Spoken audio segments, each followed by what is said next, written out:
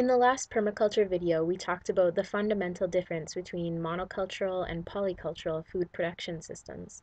In that video, you might have asked, what makes the polycultural system so resilient? What makes an ecosystem work so well? Elements in nature are all connected. If you look at one element independent of all of its connections, you don't get the true sense of the element. For example, a mouse in a woodland eats grasses and grains. The mouse poops all around the woodland, leading to the seed dispersion of new plants. The poop is food for bugs and then turns into soil. The mouse lives in a small hole near the base of a large tree. The mouse is eventually eaten by a small owl. The small owl makes its nest up in the large tree above the mouse hole. The owl feeds the mouse to the baby owls. They poop a lot. The owl is eventually eaten by a hawk. The hawk gets old and slow and is eventually eaten by a coyote. The remains of the hawk are picked up by vultures and other scavengers. Bugs and worms decompose the body, and it turns into soil. The nutrients of all of these animals go back into the soil eventually to feed the plants and the trees. When you take elements out of the system, you break the natural cycle of the ecosystem. For example, if you have a monocultural food production system of wheat, you have to haul in fertilizer every year to top up the soil with nutrients like nitrogen, phosphorus, calcium. You also have to spray the field with loads of chemicals in the form of pesticides, herbicides, and fungicides, because without the natural cycles of a regular ecosystem, a monoculture is highly susceptible to fungal and insect outbreaks. And because the soil is essentially dead, devoid of all the important nutrients, plants, typically called weeds, will come into the area to try to start balancing the soil again. We also need to power huge tractors to seed, spray, and harvest the fields with. These tractors require oil and gas, not to mention farmers have to keep buying bigger and better machines every few years to keep competitive with their yield. So we have money, oil and gas, chemicals, fertilizer going into the field that will give us one item in the end, a lot of wheat. Another example of monoculture is industrial animal production systems. For example, we have chicken factories that are large buildings with cages set up to house chickens. Chicken feed in the form of grain is driven to the building and fed to the chickens.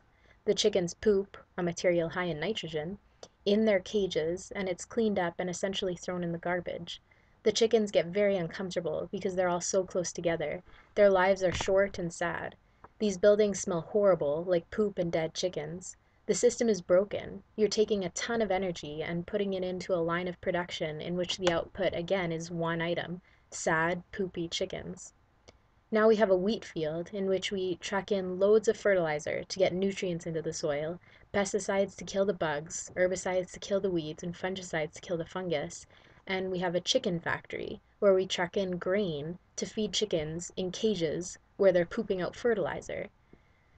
Now, if you designed a food production system as a polyculture, mimicking the natural cycles of an ecosystem, chickens and grain production could become part of that closed loop cycle.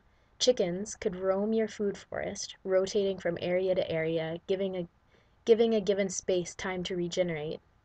The chickens could forage for their own food, eating bugs, seeds, and debris. The chickens would aerate the soil by scratching at the ground. They'd pick up fallen seeds underneath your crops. They'd pick off all the pests from your plants. Like my permaculture teacher Rob told us, you don't have a slug problem, you have a chicken opportunity. The chickens could seek heat and shelter from a chicken house that could have a supplemental heating from your greenhouse or compost bin. The chickens could also go through this compost bin and eat bugs, a compost bin that's created simply from the organic waste you're producing from your farm operation, which will eventually turn into nutrient-rich soil. The chickens would poop all over your yard, adding fertilizer to your soil. The chickens would have enough space between themselves and other chickens that they would be happy. Your yard wouldn't smell because you'd have a small space in the chicken house to clean out, and all the rest of the poop would be spread around the yard.